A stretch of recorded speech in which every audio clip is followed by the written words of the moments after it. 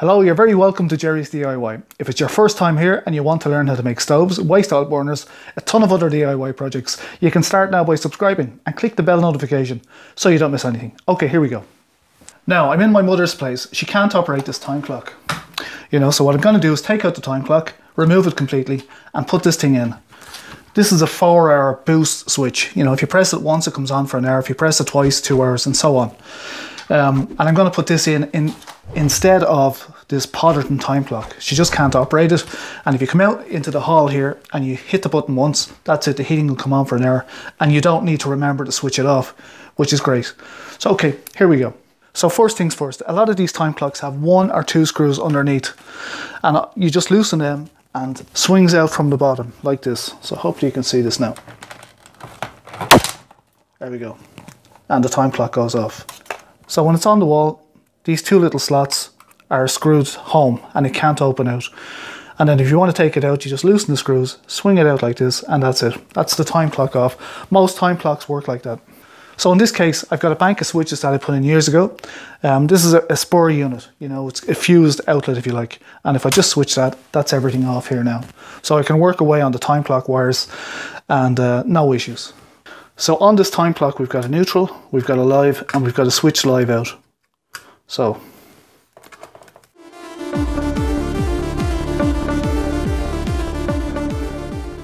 Okay, so that's the base plate off the time clock removed. Right, we've got a bunch of wires.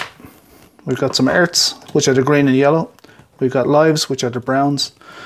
We've got a switch wire, which is a single one on its own, and a pair of neutrals that need to be connected back to each other. Okay, so handy enough. So here's our clock, or our boostmaster electronic boost timer. Right, so I might need to cut the box. No, I don't need to cut the box. So on this one, we've got live in, we've got live out, we've got neutral in, and we've got neutral out. So the holes aren't particularly big. So if I have any connections to do, if I had 3 or 4 wires to go into, say, this, I couldn't do it. I need to go into a connector block maybe, and then into this. So this little electrical back box is designed for plasterboard walls, for sheetrock walls. There's 2 little tabs. When I cut a hole, and the hole has to be fairly precise because it's only got a small lip on it. And anyway, the lip stops it going in, and these little red tabs on it, they come out and they stop it pulling back out. Show you that now. This section's going to need to be repainted anyway because there's no paint, where the time clock was on the wall. Obviously the wall was painted around it. So this one is awkward because I've got a batten behind here, but let's start it anyway. Okay, so I'm doing this with a Swiss Army knife of sorts.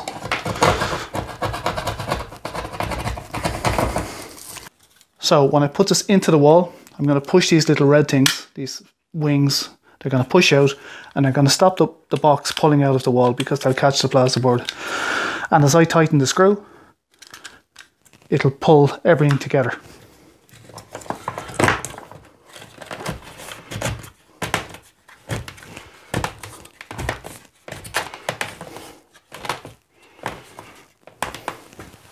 Okay, so that's it in. Now we have a back box for this guy, and we just need to wire it up now.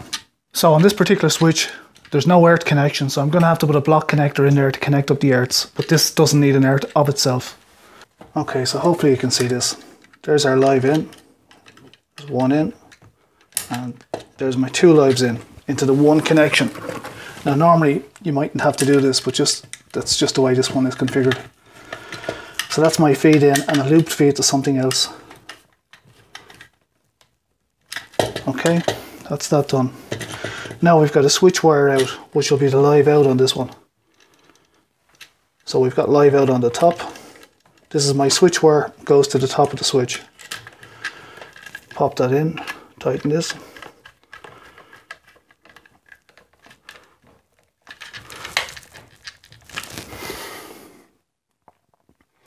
So we've got neutral in and neutral out. Now we don't need a neutral out on this one because of the way it's wired. But we do need a neutral in to power the switch, but we're not switching the neutral out. So this is neutral in and neutral in here. There we go, so there's our 2 neutrals in.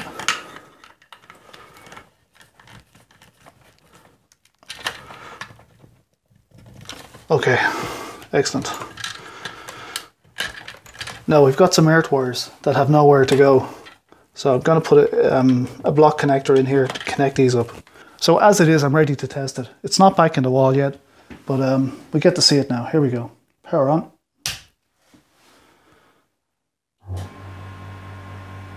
Okay, so that's the pump.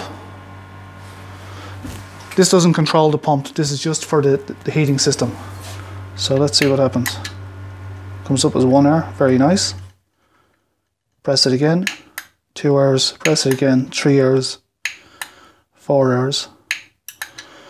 Fantastic. So what I've done is I've put the earths in a connector block. So all that remains now is I have it nearly on. I just have to put a couple of socket screws onto it to screw it back in. So here we go.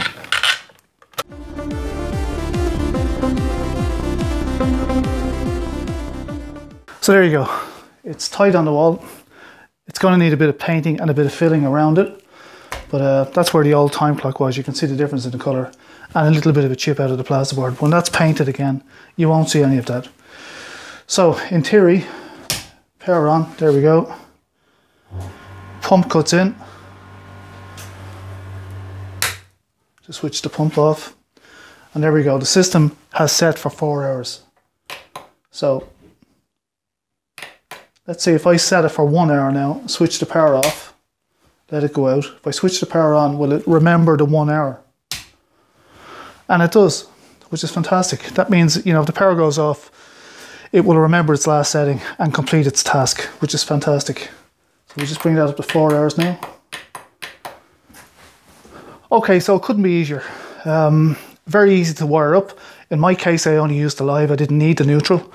I didn't need to switch to neutral, but the unit itself needs neutral to make the whole thing work. So you need live and neutral, and then your switch wire, whatever way you're going to do that. Okay, so there you go. That's my brother Alan playing keyboards upstairs. He plays trance music, and you can get him on YouTube as well. There's a few of us on YouTube. He's Trance Jedi, Trance Jedi.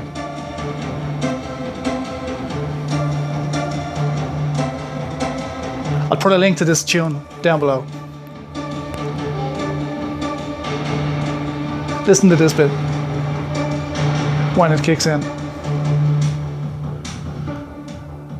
This is kind of Riverdance-esque.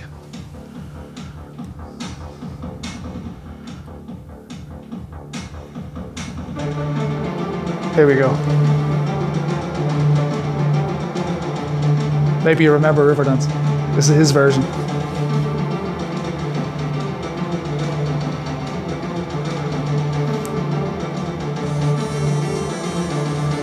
There you go. I'll use that actually at the end of my video. So that's Trance Jedi on YouTube, my brother. He's doing all right. Don't get me started. My mother does YouTube as well. Okay, so look, I'm going to leave it there for now. If you like the video, please thumbs up, subscribe down here. Have a listen to Trance Jedi if you like, and I'll see you all in the next video. Bye for now.